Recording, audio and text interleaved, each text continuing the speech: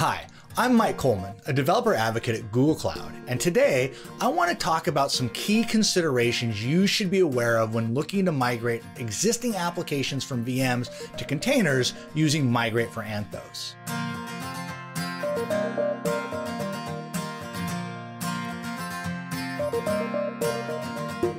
In a couple of our earlier videos on Migrate for Anthos, we covered how to use the discovery tool to discover what applications are a good fit for migration. If you've not checked those out, you may want to watch them and come back. You can find the links in the description below. For the remainder of this video, I'm going to assume that you've already chosen an application, run the discovery tool, and found that your application is well suited for migration. While this is a great place to be, there are some additional questions you'll want to answer before proceeding with a migration. What should I do with any databases I might be using? How should I handle a VM with multiple applications running in it? How do my networking requirements translate to a Kubernetes deployment?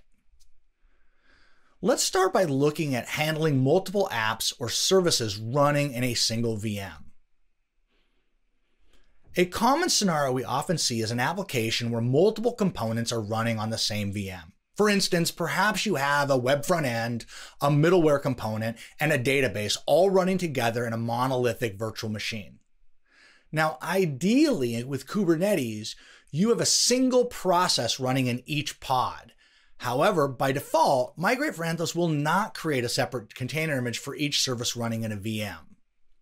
Since Migrate for Anthos will try to migrate each running service, what you do in a situation where you have multiple application components is to ensure that only one is running when you run the migration process. For instance, shut down the middleware and the database, run Migrate for Anthos, and capture the web front end. Then shut down the web front end and the database, run Migrate for Anthos, and capture the middleware. With those two components migrated into containers, you'll need to decide what makes the most sense for your database.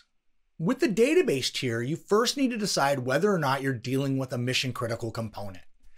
In some cases, you might be migrating or configuring a dev test deployment of your application, or perhaps your production application is configured as a monolith and you don't want to break out the separate components. Now, you realize, of course, that this configuration doesn't offer you the ability to easily scale or provide fault tolerance, but it works for what you're trying to accomplish.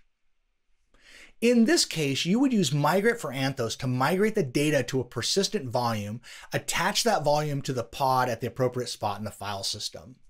If it's possible to migrate your database to Cloud SQL, that's a great choice. You can use Google Cloud's database migration service to migrate the data, then configure your application to use Cloud SQL or other managed database service. From there, you can start to benefit from the advantages of running your database on a managed service offering. Now, if Cloud SQL is not a fit, then your next option could be to run your database natively on Kubernetes. You would build a cluster and install and configure the database software using Kubernetes stateful set and persistent volumes. Then use Migrate for Anthos to export the data from the VM to the new database.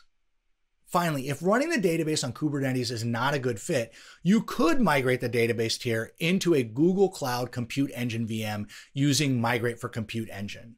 There's a great blog post up on our site providing some additional details on how to decide where to run your database. We'll put the link in the description below. Now that you have individual images for each of your services, you'll want to think about networking. In many cases, different services within an application are accessed using a DNS-based resource name. However, when migrating to Kubernetes, you'll use a service name. A good recommendation is to choose short yet descriptive service names and ensure your services are all running in the correct Kubernetes namespace. One way to handle the move from DNS names to service names is to provide your service names via a Kubernetes config map.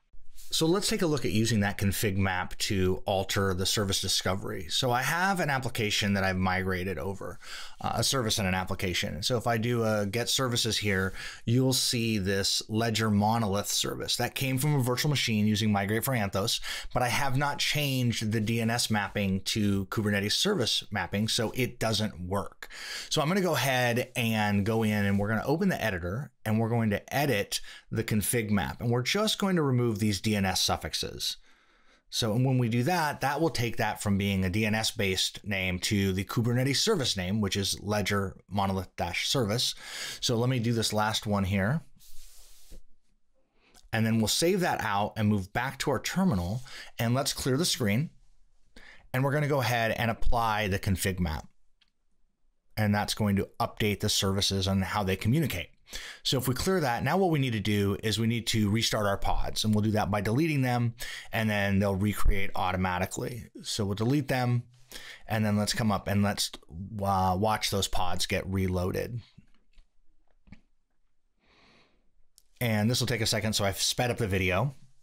And then now we can bounce out here, and let's take a look at our services and make sure we've got the right IP address. So we'll do a get service, and there's that IP. We'll move up here into our browser.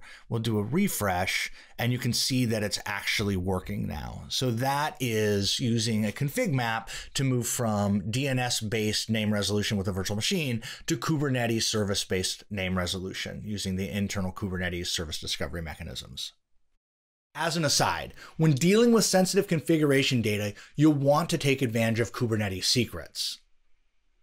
For instance, if you need to provide a password to connect to the database, you can store that in a Kubernetes secret rather than in a config map. Check the Kubernetes documentation for more information on how to configure and use secrets. Now, the next thing to consider is controlling access to your application. By default, the deployment spec generated by Migrate for Anthos contains a suggested headless service object of type cluster IP. This means no load balancing and a single cluster internal IP reachable only from within that cluster. In the case of our web front end service, we'd want to change that to the type load balancer to allow external access. You should also consider using some of Kubernetes network policy features to restrict access to your various application tiers. For instance, you might want to use network policies that allow only the web front end to talk to the middleware tier, and another policy that allows only the middleware tier to talk to the database. We've hit a few of the highlights with regards to things you should consider as you plan your VM migration using Migrate for Anthos. To learn more about Migrate for Anthos, be sure to check out the Migrate for Anthos documentation. And this is one video in a series, so be on the lookout for other Migrate for Anthos videos, and like and subscribe to be notified as we add additional content.